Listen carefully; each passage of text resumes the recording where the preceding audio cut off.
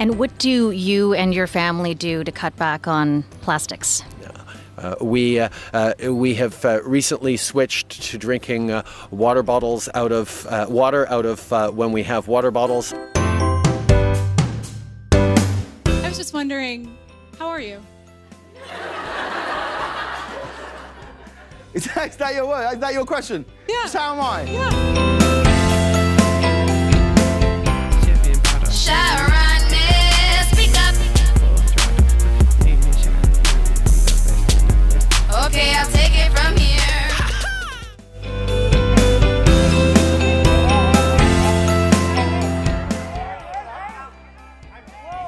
Hi.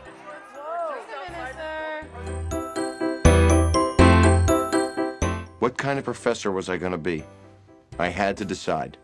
Please save all your questions until the end of the lecture. Thank you.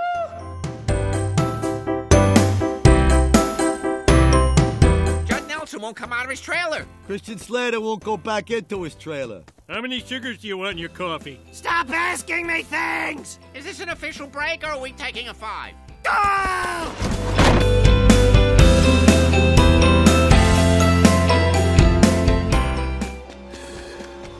You're on the right track. Follow the names. How the hell do you know? I can't tell you who I am, but I worked on the campaign. Hey, Mr. Smithers!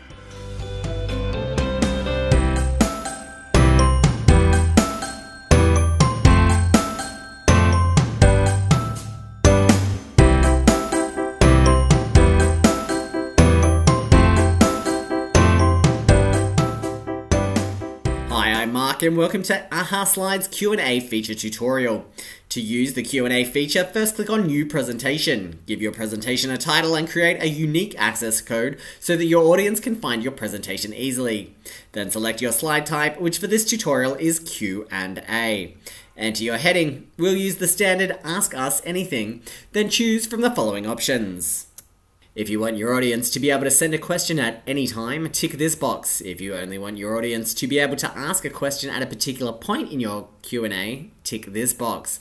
We're going to let people send a question anytime they like because people often have good questions but forget. Do you want your audience to be able to see each other's questions? Tick this box, and of course, why not? Let's give it a tick. Will you allow anonymous questions? Tick this box, and for the purposes of this tutorial, we will.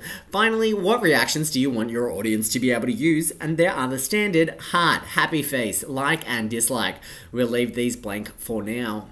That's it. Now we'll go over how our audience can get involved. Have your audience connect to your presentation either by scanning the QR code or entering your unique access code in their web browser. The option to ask a question will appear on their phone like this. If you've allowed your audience to ask a question on any slide, then this is how it looks on a slide that is not a Q&A slide. For example, on this multiple choice poll. If they tap Ask a Question, they will be able to 1. Enter their own question, 2. See the questions that have already been asked, and 3. Vote on the questions they would like answered the most. For this example, we'll ask the question, can you tell me more about the Q&A feature from AhaSlides? And submit. You can see it's now showing in your presentation live. Next, you need to decide how to deal with this question. You could answer it, or you could pin it for later. To do that, just hover to the left of the thumbs up and click pin, or go ahead and answer the question and then mark it as answered. You can also browse through the questions in a few different ways. You can sort by the most popular questions by clicking on Top Questions, find your pinned questions by clicking on Pinned, find the most recent questions by clicking on Newest, or find the questions that have been waiting the longest for an answer by clicking on Oldest. You can also revisit questions you've already addressed by clicking on Answered. This is particularly handy post-presentation when you want to collate your audience questions and pinpoint room for improvement in your presentation. The easiest way to do this is to export an Excel file.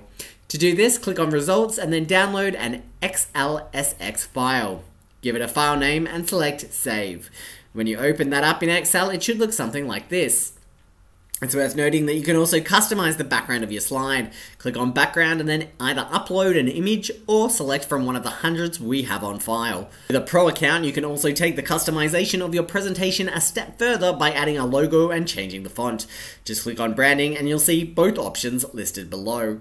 And that's it. You've created a Q&A slide, collected a whole range of interesting questions from your audience, and made the Q&A section of your presentation much more simple and effective. Thanks for watching, and thank you for choosing AhaSlides.